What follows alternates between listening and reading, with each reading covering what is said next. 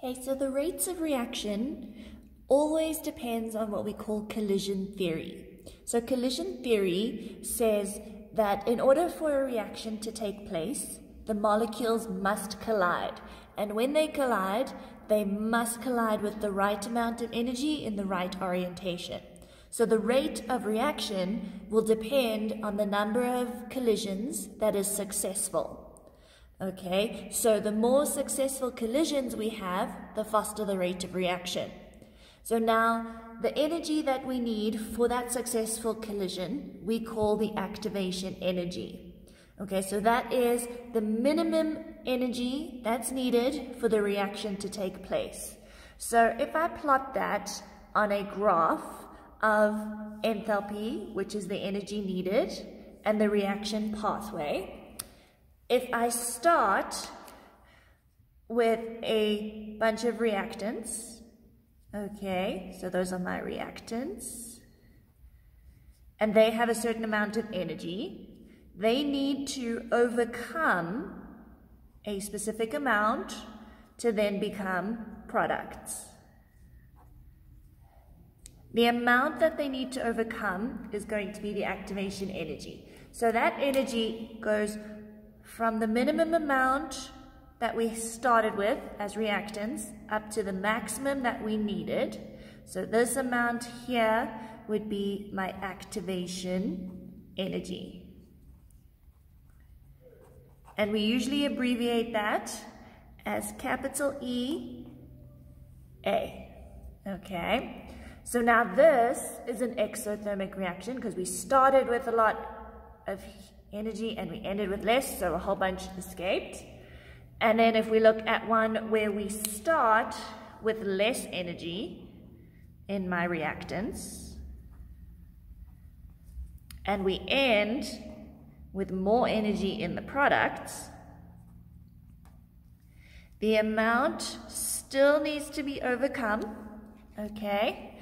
But now the activation energy is still from the reactants that we started with up to the maximum amount, okay, even though the products ended with more. So this is now how much energy we need for the whole reaction to occur, even though our products ended up with more energy, so this is an endothermic reaction. Okay, so we can plot our activation energy on curves like this. Okay, and that would tell us how much energy needs to be overcome in order for us to have a successful collision for a successful reaction. Okay, so now there are different factors that affect the rate of reaction, and those factors would be concentration and pressure, using a catalyst, and the temperature.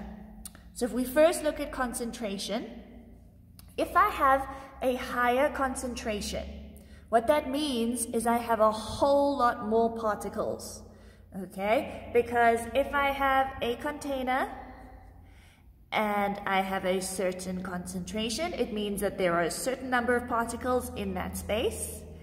And if I increase that concentration, it means I added a whole lot more particles. So now these particles here are so much closer together and their chances of colliding are much higher. So there will be more frequent collisions, and the more frequent collisions we have, the faster the rate of reaction. Okay, because our rate will always depend on the number of successful collisions. So the more collisions we can have, the more they're likely they're going to be successful, so the faster the rate of reaction. Okay, so a higher concentration would increase the rate of reaction. If we went the other way and we decreased the concentration, then there's less particles, so less collisions, so a slower rate of reaction. Okay, and now if I say pressure, pressure would be exactly the same, okay, because pressure is if I decrease the volume of an area, it means I have more particles in there because I've increased the pressure, and then there's going to be more collisions. So an increase in pressure would increase the rate of reaction because there's more collisions. A decrease in pressure would decrease the rate of reactions. So concentration and pressure are exactly the same in terms of their effect on rate of reaction. A catalyst is something that will speed up the rate of reaction by providing an alternative pathway that will lower the activation energy. So over here we had a specific amount of energy, okay? A catalyst will lower that amount, okay? And that catalyst will increase the rate of reaction while remaining unchanged. So any catalyst, the definition of a catalyst is that it increases the rate of reaction while remaining unchanged, okay, by providing an alternative pathway and lowering the activation energy. So if I had to plot that on a graph, okay, the same graph that I had before of my enthalpy and my reaction pathway means I'm going to start with reactants and end with products, and it's only going to overcome a certain amount of energy. Okay, so now this is the activation energy, remember, okay, so that is then our EA.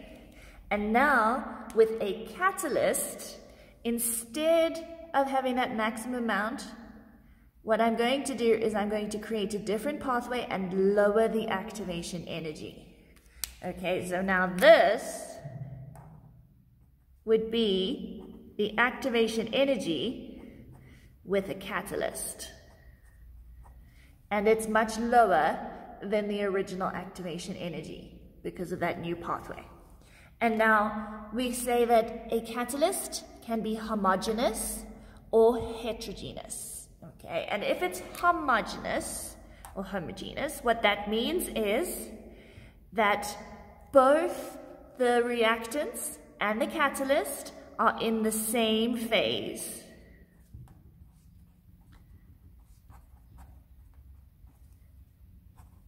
Okay, so what that means is they would both be liquids, for example, or both gases, or both solids. If they're heterogeneous, what that means is my reactants are in one phase, and the catalyst is in another.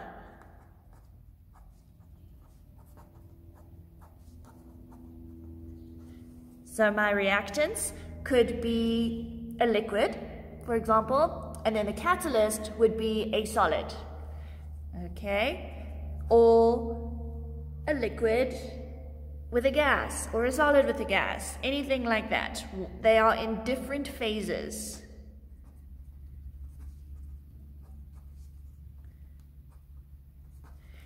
But the catalyst would always remain unchanged at the end of it. It's just there to speed up turning those reactants into products. Okay, and then if I look at temperature. Now, temperature, as well as the catalysts, can also be used explaining a graph can also be explained by using a graph. Okay, and that graph that we use is called the Boltzmann distribution curve. So now this Boltzmann distribution curve is the number of molecules on our y-axis and energy on the x-axis, okay? Because every particle has a specific energy value, okay? So we can say that there is a certain number of molecules that has this energy. There's another number of molecules that has this energy, etc. And we can plot to get the shape of a curve that would look something like this, okay? Because there's always a few molecules that have low energy, a large amount of molecules that have a medium amount of energy, and less molecules that have higher energy. And we can then plot on there the reactions and how it's going to change with a catalyst as well as with temperature. Okay, so remember, I have an activation energy. Okay, so on this graph, on the x-axis, there is a specific number of energy, okay, amount of energy, and I can plot that as my activation energy. Okay, so let's say that this value over here is the same energy value that I had over there. That means that this would be my activation energy. And now, anything that has energy that is higher than the activation energy will react.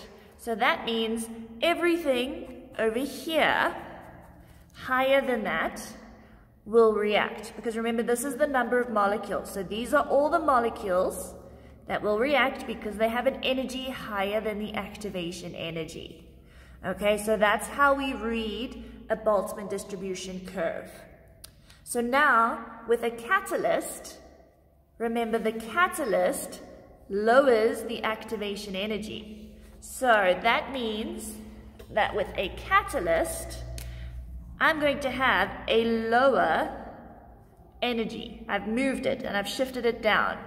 So I can then draw my activation energy with a catalyst, and now all of these molecules have enough energy to also react. So that's why an catalyst would shift the activation energy and a whole lot more molecules can now react, and that's why it would speed up the rate of reaction. So a catalyst would shift, and that means that more molecules have the energy to react. But now what temperature does is temperature actually shifts the curve, okay, because temperature adds kinetic energy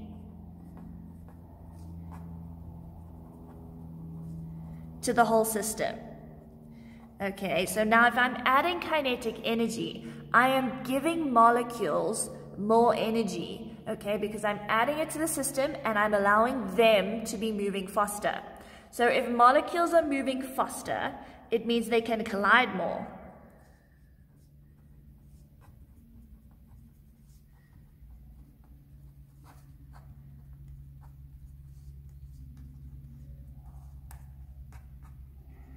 And now, since I've added energy to those molecules, they would now have enough energy to overcome the activation energy and react.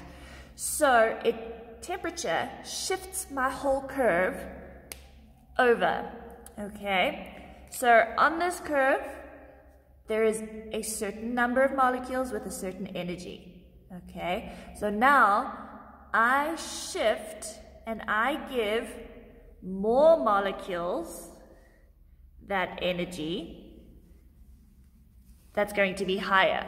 So you always shift your curve over to the right, okay, and the higher energies are always going to end with more molecules because I'm giving the molecules more energy. So my curve would always shift over to the right and it always ends much higher than when I started with.